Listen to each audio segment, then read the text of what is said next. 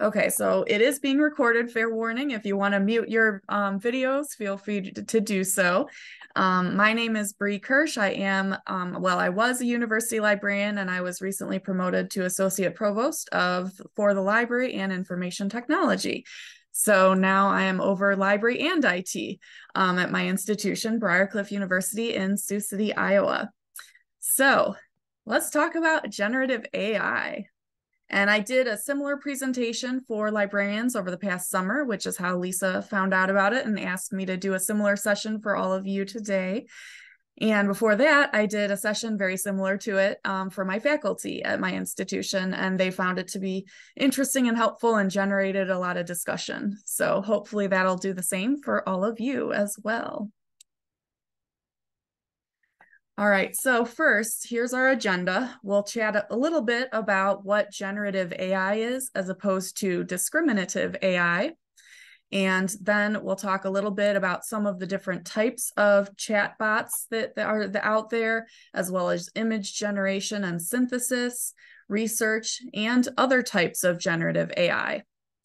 Then we will also have a discussion of how generative AI affects instruction. So first, what is generative AI? Does anybody have an idea? I know some of you probably are familiar with some of the options out there already, but if anyone wants to chime in, either within the chat or unmute yourselves and verbally, what is generative AI?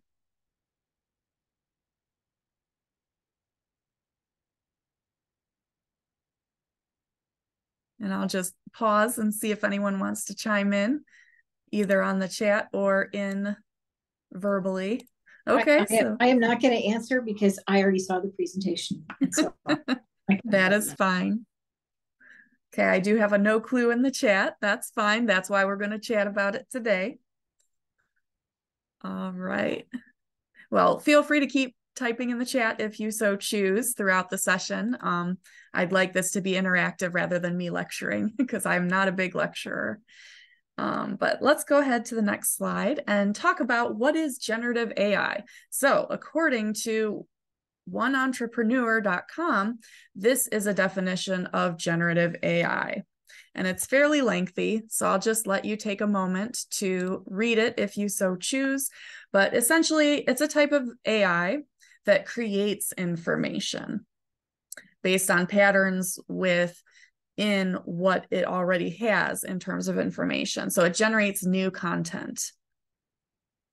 And that last sentence there, unlike discriminative AI, which focuses on classifying or labeling data, generative AI creates new data that didn't exist before. So that's kind of the basis of the definition of generative versus discriminative AI. And according to ChatGPT, I thought I'd see what that said about generative versus discriminative AI. And I'm not going to read this whole thing to you. There's a lot of text on this page. But essentially, discriminative models of AI are used for tasks like image classification, speech recognition, and sentiment analysis. And this could also be used in things like surveillance systems or security systems, versus generative AI are used for things like image or text generation, speech synthesis, and anomaly detection. And that's used for generating new content. So there are a lot of types of generative AI out there already, and more are being created daily. And Lisa, there will be one new one I'll cover today than I did over the summer that was new to me as of, I think, 2 weeks ago. So new stuff's coming out all the time with generative AI, and it's going to be interesting to see what they come up with next. But just to run through these very briefly, under the different types of generative AI, chatbots are probably the most well-known in terms of ChatGPT, especially. That's the one everybody's talking about. But there are a lot of other ones out there, like Perplexity is another chatbot that I actually think is a little bit more reliable than ChatGPT in certain ways, which I'll talk about in a little bit. We also have image generation and synthesis tools like Midjourney, Stable Diffusion, or Night Cafe. Personally, I like Night Cafe, and I'll show you that one today. Under research, there are tools like Elicit and Research Rabbit. That's the new one. And then we have music generation and composition tools like Ava, Soundful, and Murph. And then video, they're still new.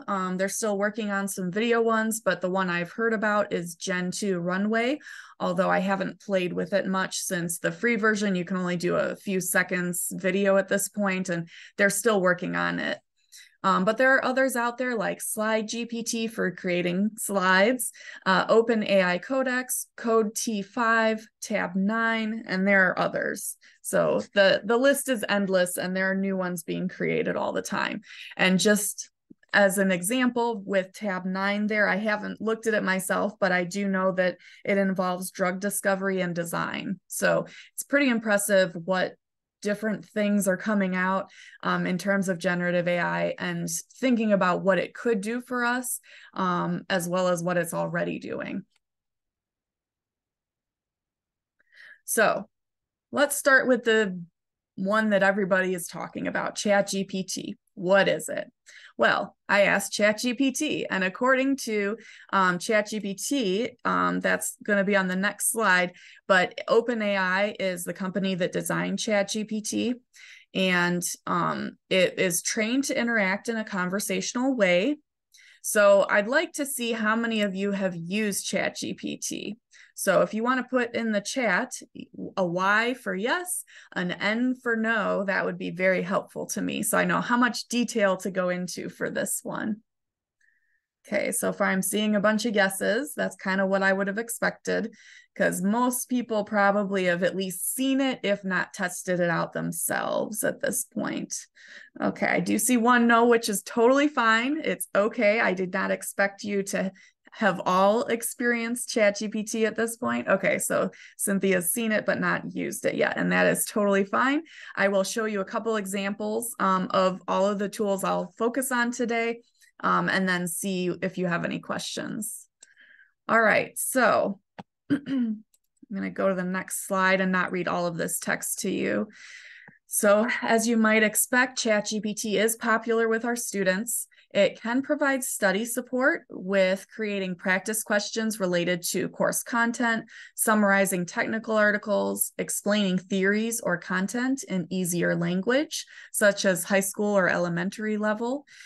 So for some of those highly technical courses and materials that it's really difficult to understand, you can try to put the content into ChatGPT and ask it to rephrase it in a more understandable way, and it can be pretty accurate.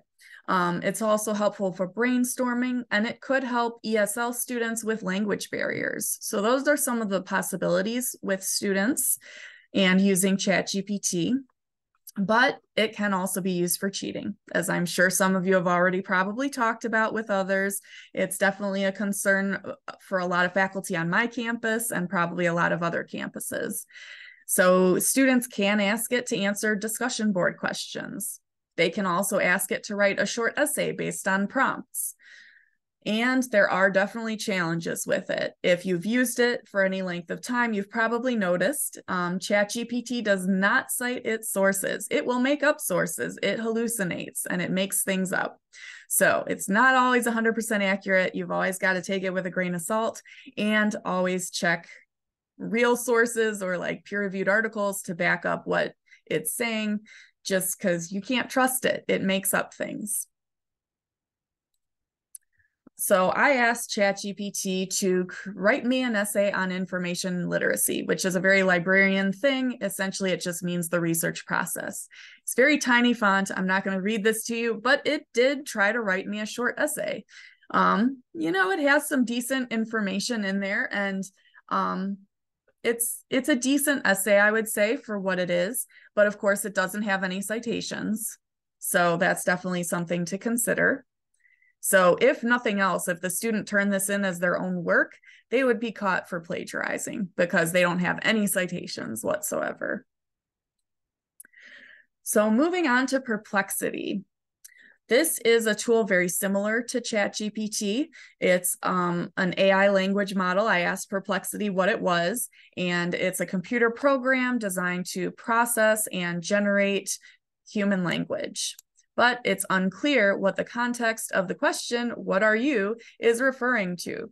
It could be asking for a person's name or role, or it could be a deeper question about self-identity. And then it actually has some citations here, in-text citations, which is very helpful. So it shows the 4 sources that it found this information from, supposedly, but it did go off in a philosophical discussion here at the end. And it brought up these sources at the bottom: Stack Exchange, Psychology Today, YouTube, and Glamour. So not the most high quality of sources, but it's at least listing where it got information from. So I would say that's a step up from ChatGPT. And then I asked it another question just to give you another example. How can I make library services more inclusive in higher education? And then it gives me a short answer here about how I could do so. And again, it lists its sources. In this case, ARL, so Association of Research Libraries, I believe is what it stands for, Valencia College, American Library Association, and I think that's Louisiana State University. So a little bit more reliable information, especially based on the question I asked. So again, at least it's citing where it got information from, unlike ChatGPT.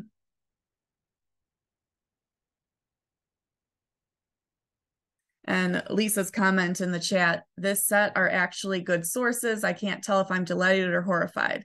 Yeah. So it really depends on the question. And some topics, it'll be better qualified to answer than others, depending on where it's pulling its information from. There's always a challenge with ChatGPT and how accurate it is, as well as Perplexity and other chat bots. But it's pretty interesting seeing what it can do and what its capabilities are. So moving on to pictures, and I think that Lisa asked me to actually show you some of these tools. So let me get out of the slide show for a moment and see if I can pull up Perplexity. Okay, can you see the Perplexity screen now? Good. So this is what Perplexity looks like. I asked it, how does generative AI affect instruction? Now it looks a little different because it moved things around since I last took the screenshots. It actually puts the sources up here of where you could go to find more detailed information on that question. And then it gives you the answer below it with the citations listed still. So instead of the citations listed on the bottom with the links there, they actually put more of the title there. So you can actually click on it to see what that original source was. So I kind of like that update. Is there another question that we might want to ask it? Let's see, new thread. What should we ask it? Anybody have a thought? Does someone want to ask like a discussion board question? Or, okay, so how about this? What would be good discussion board questions for introduction to geology? Okay.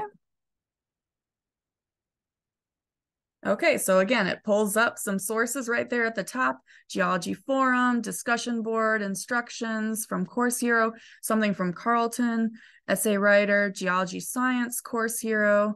And then it gives us some good discussion board questions for introduction to geology. It has 10 listed here. And then it says these questions are based on search results from these places.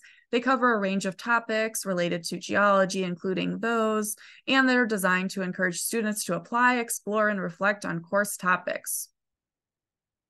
So it's a decent starting point to thinking about discussions.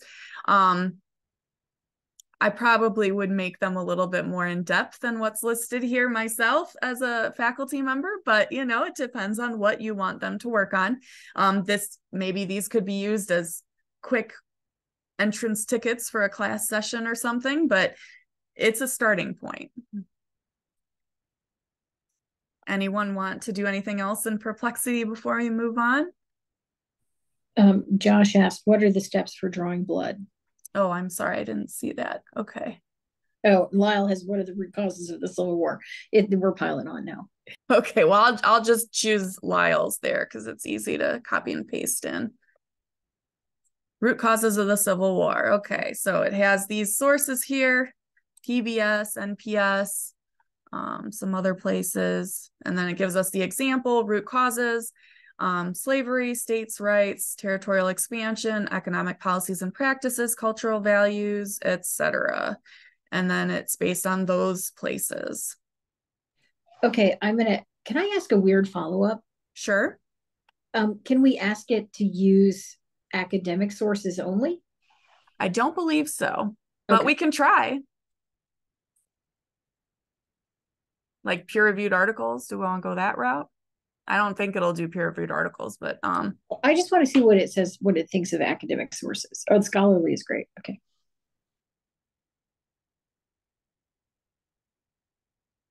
let's see what it does. So it's bringing up university websites. It looks like a LibAnswers page. Academic scholarly sources can be used to find your answer. And then here we go. Yeah, so it's from the college's websites, it looks like. So that's how they go about making it more scholarly and academic. Interesting. Okay, let me see what else you've said in the chat.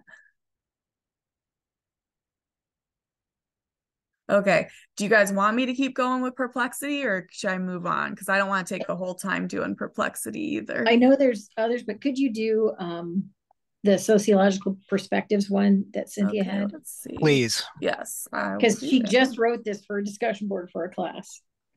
I'm working on that class right now. So apply the sociological perspectives to a social issue. Is that the one? Yes. That's Yeah. Oh, that's not doing the, hold on.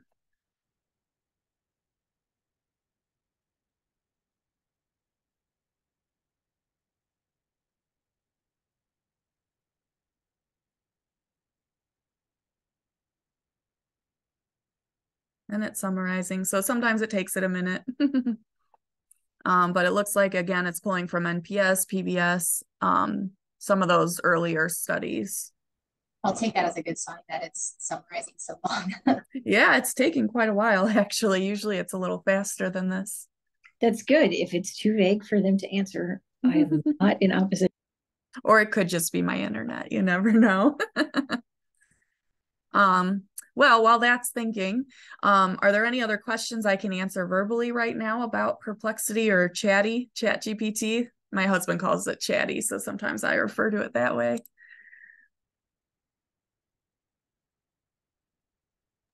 When it comes to the stuff it generates, what sort of like legal, who owns it when it generates?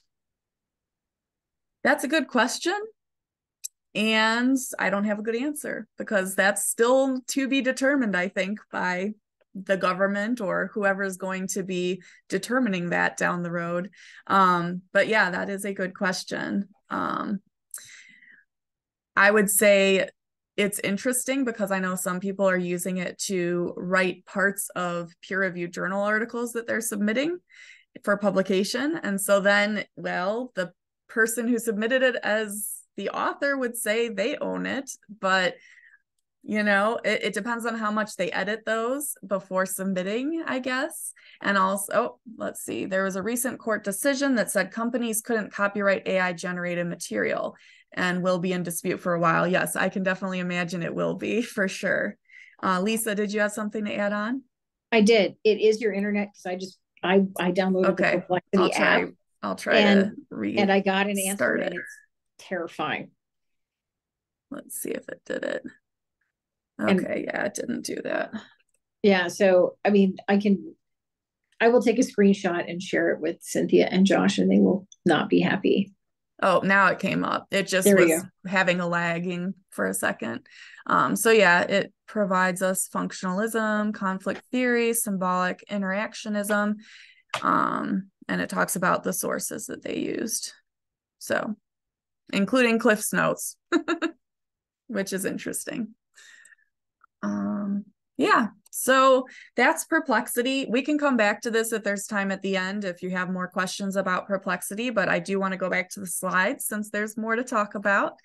So let me open that up. There we go. So let's move on and talk about picture generation. So I personally like Night Cafe. That's the one I usually use if I want to create images based on text prompts.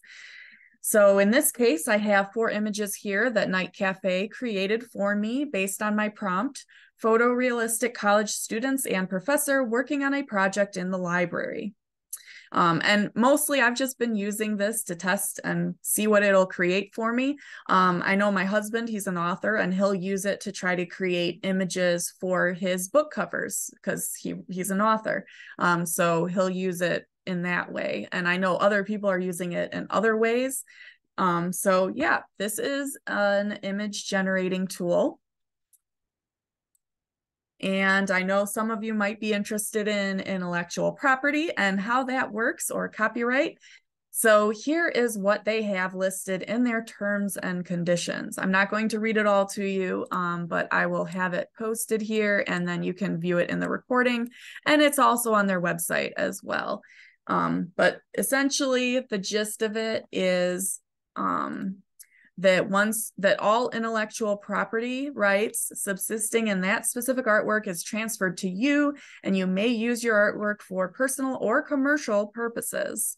However, they provide no warranties that we will be able to trademark or claim copyright ownership of the artwork, or that any trademark application or copyright claim will not infringe on any third-party intellectual property rights. So it's up to you. It's up to the individual. They are avoiding any kind of issues that might arise if you use what they create. And I see Cynthia put something in the chat. We could use those pictures for course material, or is online staying away from that? I'm not sure if I understand your question, Cynthia.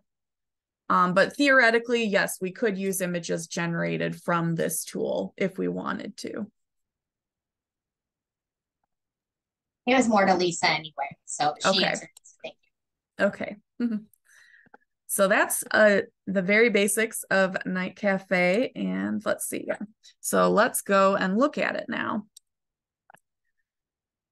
Okay, so this is what Night Cafe looks like. Once I logged in and I clicked create, then it brought me to this page. I clicked this to see what the different model options are.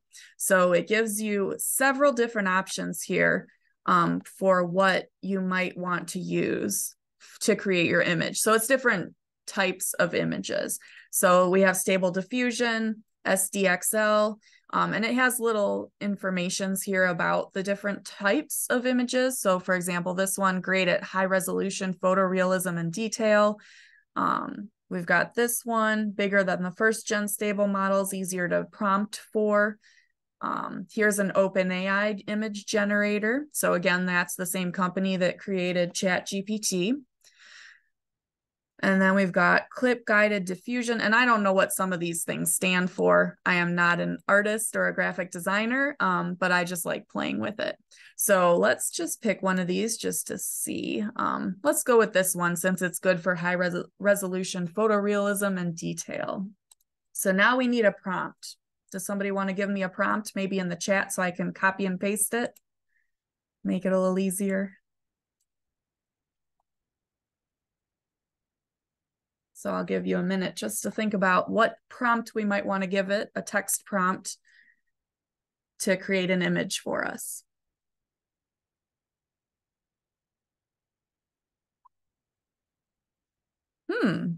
That's an interesting one. Okay, William Shakespeare performing in the Globe Theater. Let's try it out and see what happens. All right, so then we've got to choose which style we want. There's a lot of options in this tool. So we have artistic portrait, Night Cafe, which is kind of the basic one, striking, anime, hyperreal, vibrant. Let's see, there are a lot of different options here. So I'll just scroll through so you can see some of them. And they've added more since I last used it. So are there any preferences to which one we use? Did any of those stand out to you? I didn't see, but could you go something that is the most realistic? I'm just curious to see where it goes. So like either the color portrait maybe? You want to do color portrait? We could try that. Yeah, I think that's what he's looking for. Okay. And let's do 4 images. And so how this works is Night Cafe is free. You get 5 credits a day. Obviously, I go in and check mark my little accept your 5 credits for the day each day, and it adds up pretty quick if you don't use it very frequently. So I have quite a few credits saved up here.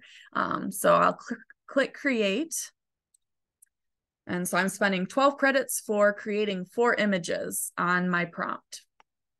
And it can take a little while at times. Sometimes it'll get a little funky and it will not create it for us properly, and it'll kind of freeze in partway through, but usually it's fairly quick.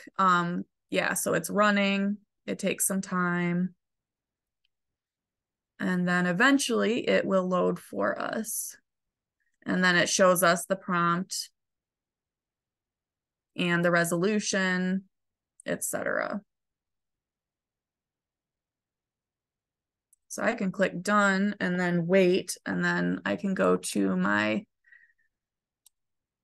creations and we'll see. Yeah, so it did pull it up here. So let me open that up. So it has these 4 images. So I can click on each one individually to see what it looks like. So, you know, they're pretty good. Their eyes don't look weird or anything. Some of the settings, if you use a weird setting, their eyes will be misshapen and it'll look really wonky. Like, especially the earlier ones, they've gotten better. These ones in particular are pretty good. So yeah, that's an example of Night Cafe and using it to create images. So let's see, I see there's some chats.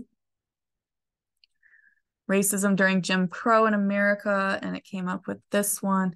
Yeah, so I agree, it is fun to tinker with things. There's a lot of, I mean, it'll create anything based on text prompts. Now, sometimes it's not very accurate, completely different than what you had originally said, or what you were looking for. So it all depends on what prompt you use. You might have to rephrase things a few times, but yeah, thanks for doing that, Cynthia. I'm glad to see another example there. So yeah, if you want, you can create your own accounts and try it out and see what you can create. But yeah, it's pretty interesting to see what the tool will do. There are other tools out there. I personally use this one just because it's easy, in my opinion. The other pretty popular one is Midjourney, but it does require the use of a Discord app, and I'm not a big Discord person, so I choose Night Cafe since I can just go to the website and use it. Any questions about Night Cafe before I move on?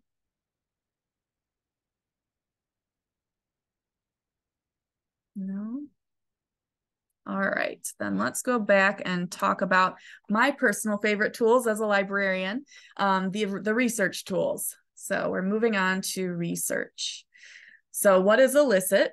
Well, according to Elicit, it's a research assistant using language models like ChatGPT or GPT-3 to automate parts of researchers' workflows. So the main workflow in Elicit is the literature review. And if you're in academia, you might know how time-intensive literature reviews can be to create. So if you ask it a question, it will show you relevant papers and summaries of key information about those papers in an easy-to-use table. So I asked it the prompt, how does UDL affect student achievement? And for those that don't know, UDL stands for Universal Design for Learning. This is what it gave me. It gave me a summary of the top 4 papers, which is in beta. And this is the quotation from Elicit in terms of summarizing a response to my question. Now, I will say I'm working on my PhD in education, instructional design, and technology, and I am studying UDL. I'm beginning my dissertation on universal design for learning, application, and implementation in higher education by faculty and instructional designers. So I've read a lot on UDL lately, and I've actually read the Izzo article and the Shelley article and the OK article. The only one I hadn't at this point when I made this originally was the Uslu article from 2017. So it's actually pulling from fairly scholarly sources, which is pretty neat to see, I would say. So here's what a screenshot from it looks like, and it gives you the paper title and the abstract summary, which is probably just a few sentences or a sentence based on the abstract for the article, which is helpful because that's sometimes all you can see for free. You can usually see the abstract for an article for free. So it's trying to collect and make a concise response to your research question based on scholarly sources. And then in another screen here, if you click on one of the articles, it gives you the abstract, which is, again, usually available for free. And then it gives you the citation information. So that's it for elicit. So let me open up elicit now so you can see what that looks like. Okay, so I just asked it, how does generative AI affect instruction, which is something we'll chat about later in the discussion portion. And it gave me a summary here. So this is where the summary is located. And then it gives me some related papers. And in this case, I think there's 2, 3, like 7 or 8. And it gave me article summaries from the abstracts. Yes, I see a hand raised. You might be getting ready to address this point, but I just have to ask, in this particular search engine, they're pulling from scholarly sources, meaning it's pulling from sources that are verifiable and do exist, and it's not hallucinating or fabricating any of this source data. Is that correct? Correct. Yes. These are real articles. Unlike ChatGPT that makes up articles, these are real. Yes, that is correct. And you can limit it to articles with PDFs. So in other words, open source articles. So if it's publicly available and has a PDF available, you can limit it to that in this tool as well. So if I scroll down, you can also say show more, which is helpful. So if you say, okay, these 7 are a nice starting point, but I want to know what other articles are written about this. And it gives me more. And then I can keep clicking show more, and it'll give me additional articles and just keep going and keep going. So it's a pretty neat tool. Mostly it is trying to collect scholarly papers, scholarly articles, and then make those easy to see, and you can easily check the summary of the abstract and kind of determine, well, is this an article I really want to read for my lit review or not? And then if you click on an article, just to show you, this is that screen. So it gives you the abstract. If the article is available, it does give you the full article as well, or brief parts of the article. So yeah, it's pretty lengthy. And then on the left-hand side, it asks, can I trust this paper? No mention found of study type, funding source, participant count, etc. So this is probably not a scholarly or a experimental study. It's probably just more of a conceptual paper is my guess. But if you scroll down, there are critiques of the paper and other people that have cited this source. So this can be a really effective tool depending on what you're looking for in the topic, because I'm sure some topics are more available than others in this tool, but it's pretty impressive what it can provide you. So I see, do you still have your hand raised? Is that a new question? No, I'm good. Thank you so much. Okay, just wanted to check in with that. Any other questions about elicit? Because there's a lot here, a lot of information.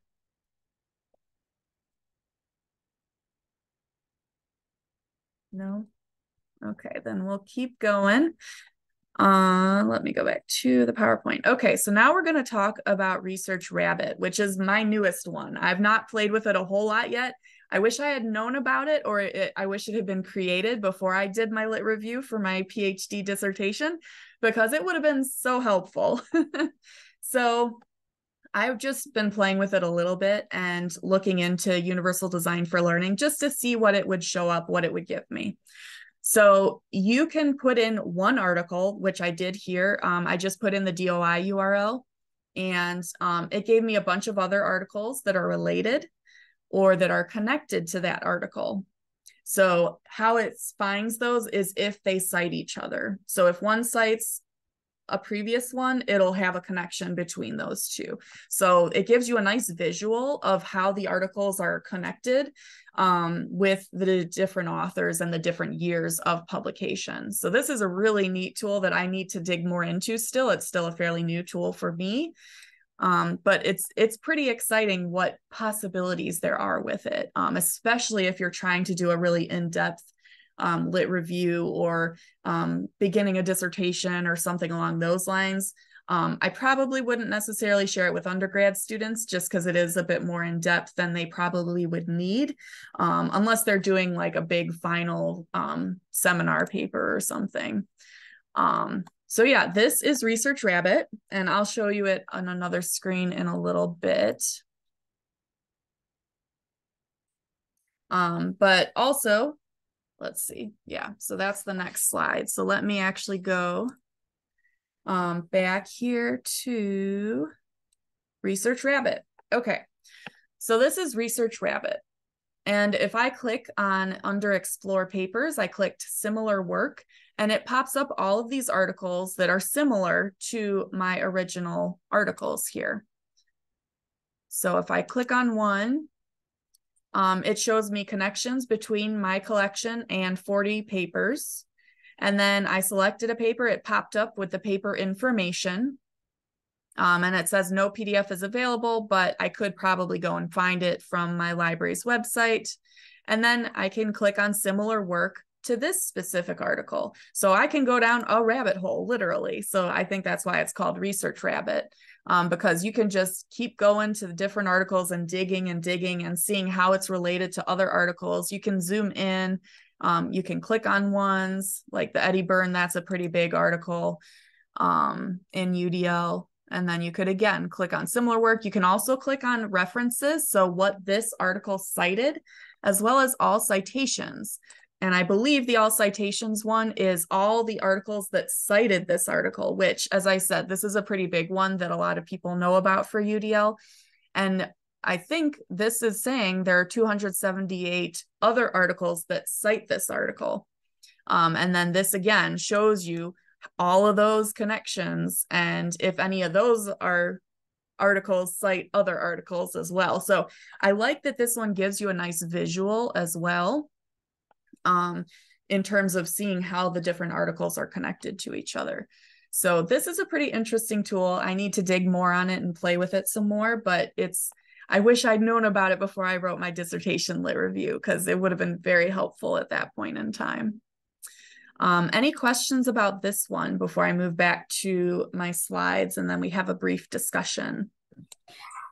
I just had the quick question. Do we know where all it pulls from? Are there some that's a good question, and I'm not 100% sure. I think that they're trying to get access to some of the paid subscriptions, but they aren't sharing the actual article. They're just looking for articles that are cited from the article. So they're linking the citations together, in other words, more than anything, and the references. So you're not actually getting the articles themselves unless it's open access and openly available. You can upload articles to this one. And you can create a collection like in here, like you would in EndNote and some of those other tools. So you can house your articles here. It will not share those articles with anyone else, because they are aware of copyright, which is good. As a librarian, I'm like, yay, thank you. So they'll protect copyright and everything, but you can house your articles in here and then compare and contrast and see how they're all connected and everything as well, which is kind of neat. So there's a lot this cool tool can do. Like I said, I need to explore it more, but it's pretty neat what it can do. But yeah, they're still working on it. All of these tools are still being improved upon. So there may be some glitches or weird things with it, like all of the new tools. But it's pretty impressive what it can do from what I've seen so far. All right. Any other questions about this one before I move back to the slides? No. All right, and we can jump back there if we have time later as well. Okay, so this is a slide about why should we use generative AI in the classroom? Well, first off, this technology is not going away. Cat's out of the bag. It's not going to be able to be shoved back in. Now that it's here to stay. And so let's figure out how to use it to our advantage and not use it in bad ways. And how can we help our students use it in effective ways? So according to Schroeder 2023, 1,000 business leaders in the US were surveyed in February, and they shared that 48% of them had replaced at least some workers with ChatGPT since November. By the end of 2023, 33% said they definitely would lay off workers due to ChatGPT, and 26% said probably. 92% of business leaders said it was beneficial for job applicants to have ChatGPT or AI experience. So as a result, it does behoove us to teach our students how to use and evaluate these tools, since they will likely need to use them in their future workplaces. But as we probably all know by now, generative AI does have its challenges. And do keep in mind, just like ed tech tools in general, there is a free version today. It may not be free tomorrow. Free versions are limited and they may eventually disappear. These generative AI tools are creating new things that you can use, but be careful. We don't know where they're getting inspiration from and may be very similar to copyrighted material, especially the Night Cafe image generating tools. For chatbots, it's important to evaluate information from them to determine accuracy and avoid believing hallucinations. And I listed some other challenges there as well, including privacy, the hallucinations, ghost sources, inaccurate information, biases, date range of content, plagiarism, and academic integrity. But also detection tools are becoming available, but they're also giving us false positives as well. So those are some challenges to be aware of. But as a librarian, I am happy to say librarians are awesome. One library and a couple librarians from McGill Library created the AI robot test. So this is a tool that can help students think about how to evaluate AI. Consider the reliability, the objective, the bias, the ownership, and type of AI tool. And there are so many articles, videos, podcasts, etc. available now about generative AI. I did create a collection of some of those resources on a LibGuide related to AI, and it's just briarcliff.libguides.com/AI, and I'll paste that in the chat in a moment. But I'd like us to discuss this question now. How does generative AI affect instruction? And this is the information about the robot test that I talked about a moment ago. Okay, so let me paste that URL for the library guide in here into the chat so you can access it if you want. And that also has copies of the presentations and slides that me and some of the other faculty at my institution did for faculty at Briarcliff University. So feel free to check those out if you're interested. We talked about generative AI policy and some other things that might be of interest to you. So you might want to check those out. So I thought what we could do for the last 15 minutes is talk about this question. How does generative AI affect instruction? As faculty, as designers, in our roles in academia, what do we think? Does anyone want to chime in on this one?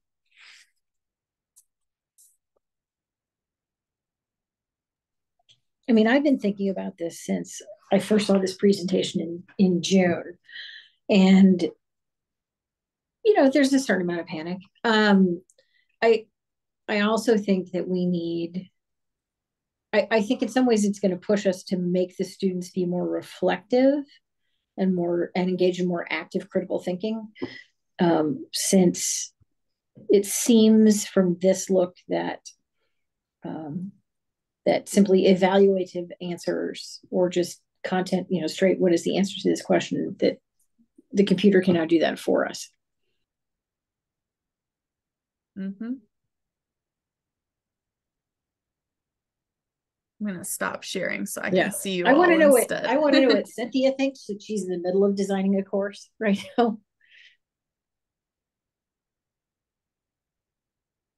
Repeat the question, Lisa. I'm sorry.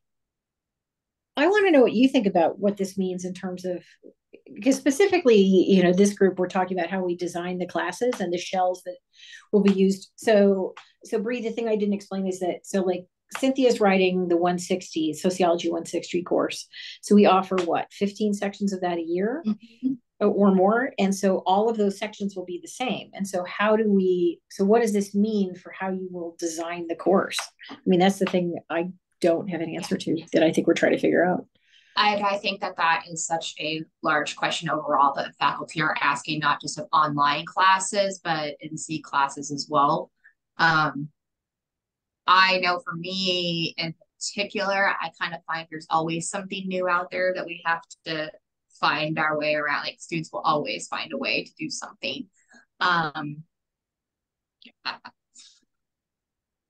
don't know, because that's the exact question that I'm having constantly with all of my colleagues. I mean, I know that Kim and I have had that same conversation with Patrick.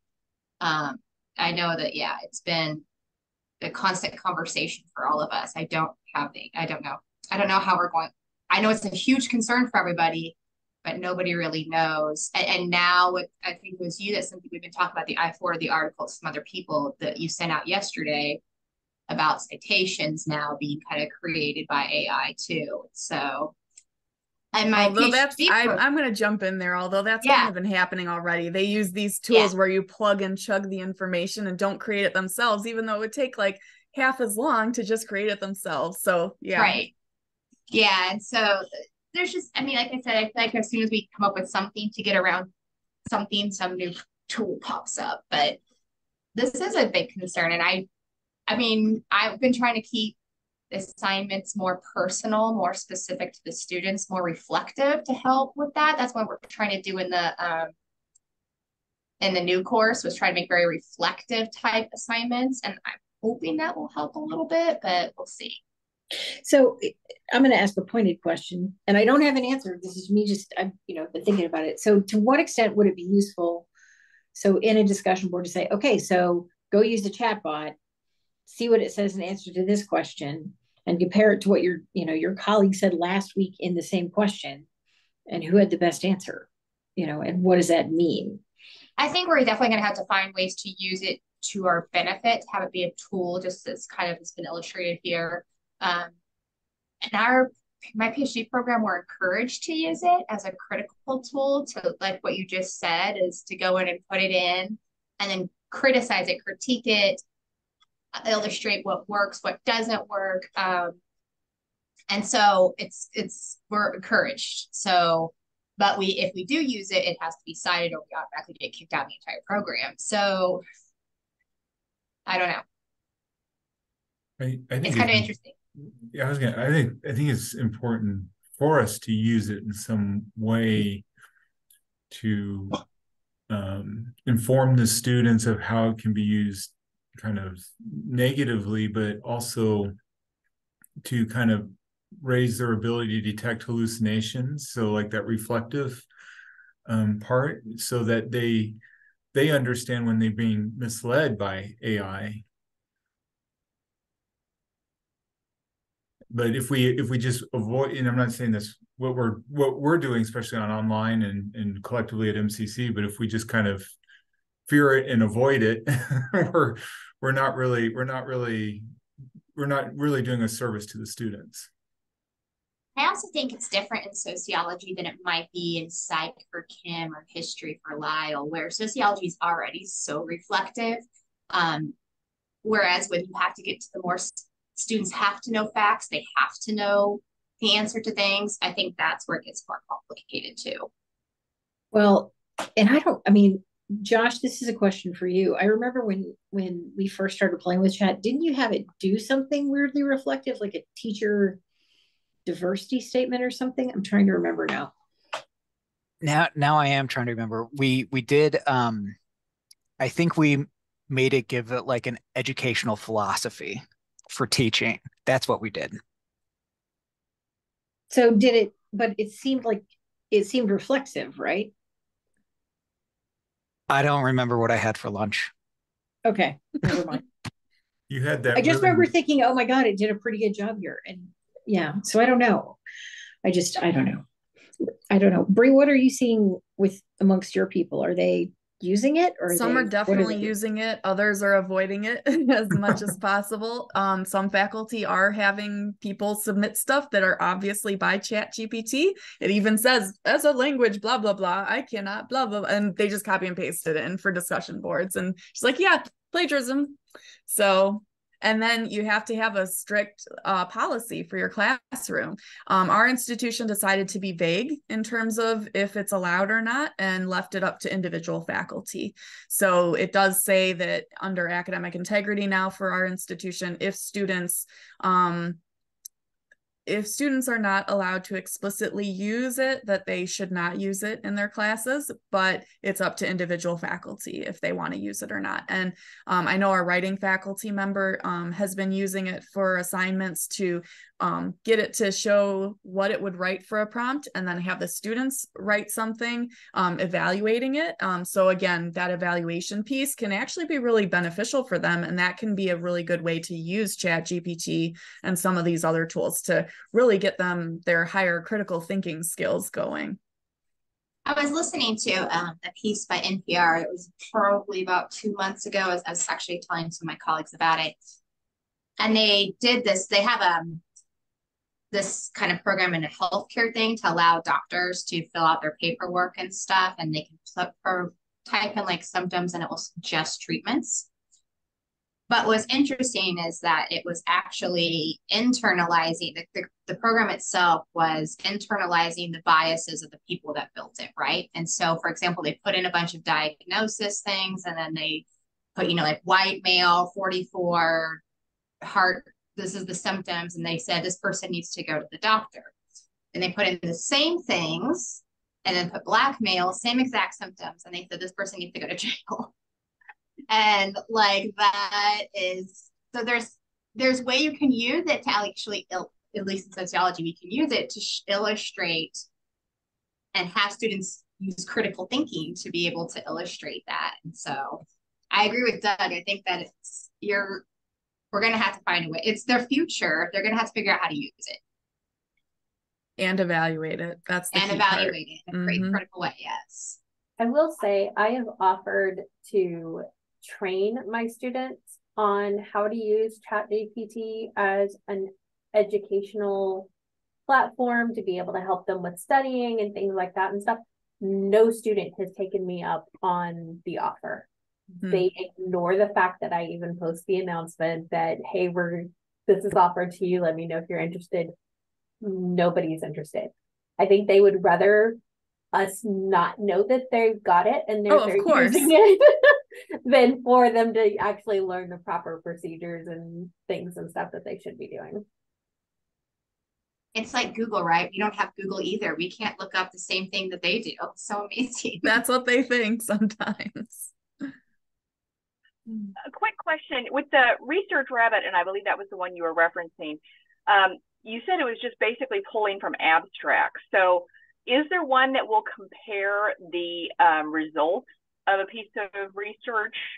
And is that something that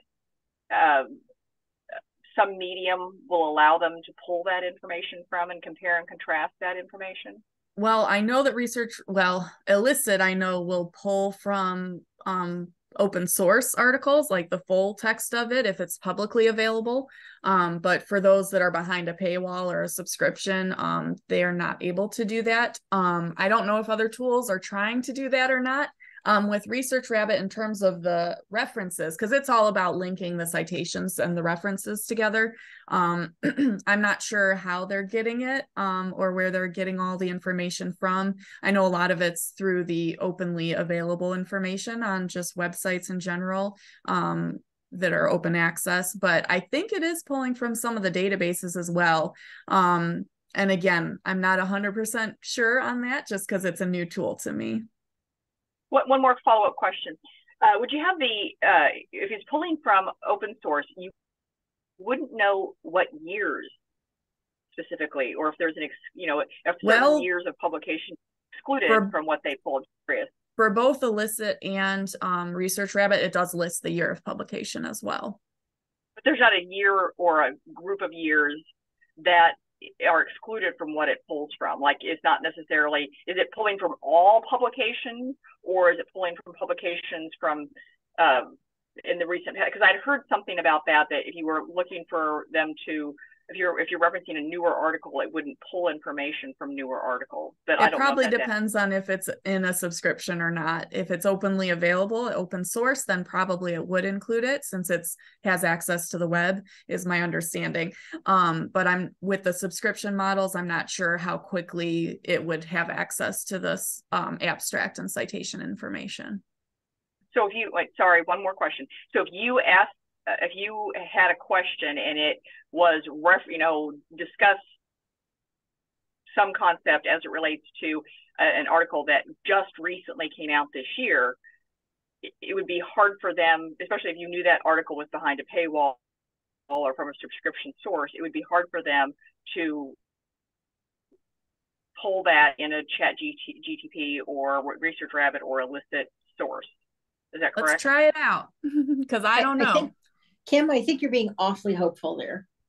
Let's see if there's, because these ones I'm seeing are all 20, 21, 22. There are some more recent ones, but again, if it's like from 2023 or something, they may not quite have them yet. So I'd say maybe up to a year is probably pretty good. But again, I'm not 100% sure on what topics are available and what topics are less covered. You just have to play with it and see. Because like I said, this is still a new tool to me, but this one's from 2022. And let's see, yeah, it doesn't have any citations for it yet. And of course, as a newer article, it may not have any yet, but I could be wrong. And then it does list the references that it is citing. So it just depends on the tool, I guess. And like I said, I'm not sure for the more recent year, but it does have up through 2022 pretty accurately, it looks like, based on my searching so far. Thank you. Sure. Okay, I know we're running out of time. So are there any other questions for me at this point? And I do hope you'll continue the conversation at your institution as well internally. I just wanted to say thank you for bringing up the that graphic design element piece. That was interesting. I've compared the AI tool generator in Canva and also Adobe when they released their products. So they're not getting really good ratings for it by now. So I'll take a look at the one you introduced. Yeah, and of course I will mention sometimes it does have wonky eyes and stuff and it looks crazy, but it looks like it's improving. So we'll see. All right. Any other final question before I close the session? No? Okay, well, thanks for attending today's session, and I will share out the recording with Lisa after it's available. And yeah, good luck creating and figuring out how to deal with generative AI, because I know it's a challenge. Thank you so much. Thank you. Thank you.